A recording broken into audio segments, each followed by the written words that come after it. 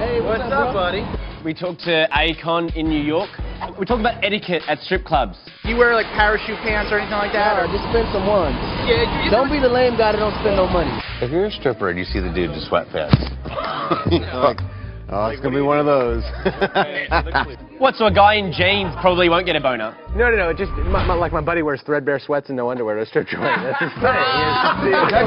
Yeah. And they do it? Yeah, we pay for the service.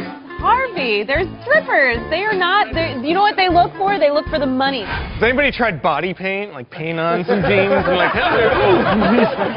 Totally wearing clothes. Good seeing you, bro.